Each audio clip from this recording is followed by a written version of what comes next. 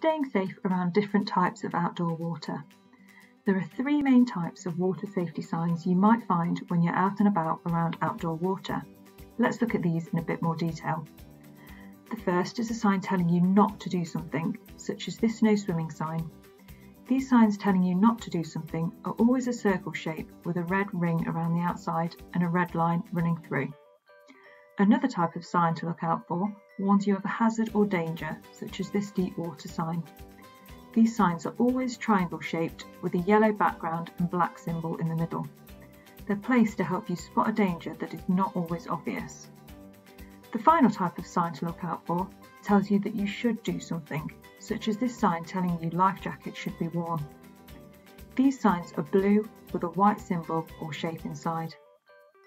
Make sure that next time you are out and about around outdoor water, you look out for these signs and keep safe.